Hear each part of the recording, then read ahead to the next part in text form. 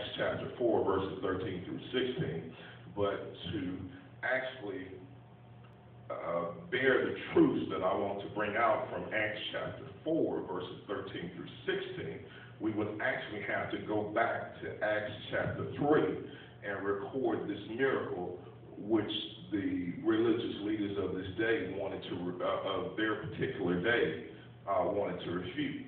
Acts chapter 3, verse 1 is recorded. Now Peter and John went up together into the temple at the hour of prayer, being the 9th hour. And a certain man, lame from his mother's womb, was carried, whom they laid daily at the gate of the temple, which is called Beautiful, to ask alms. That means he was asking for gifts, he was asking for money, he was asking for handouts.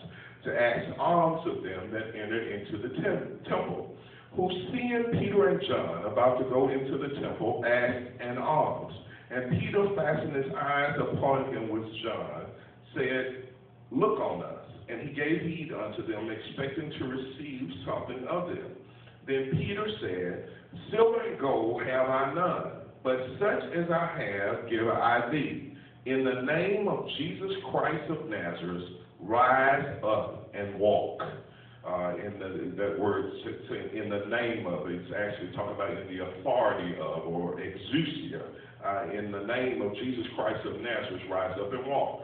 And he took him by the right hand and lifted him up, and immediately his feet and ankle bones received strength. And he leaped up, stood and walked, and entered with them into the temple, walking and leaping and praising God. And all the people saw him walking and praising God, and they knew that it was he which sat at alms at the beautiful gate of the temple. And they were filled with wonder and amazement at that which had happened unto him.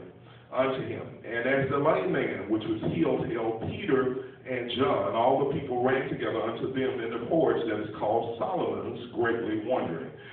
This is the actual events that happened. They healed this lame man, and there was a tumult. Everybody knew who this man was. There was just so much excitement over the healing of the lame man, and that no one could refute this miracle. And it was just what you didn't expect to happen is you go one chapter later to Acts 4, verses 13 through 16. It said, now when they saw, this is speaking of the religious leaders, now when they saw the boldness of Peter and John and perceived that they were unlearned and ignorant men, they were not men of letters, they were not from their rabbinical schools, they marveled and they took knowledge of them that they had been with Jesus.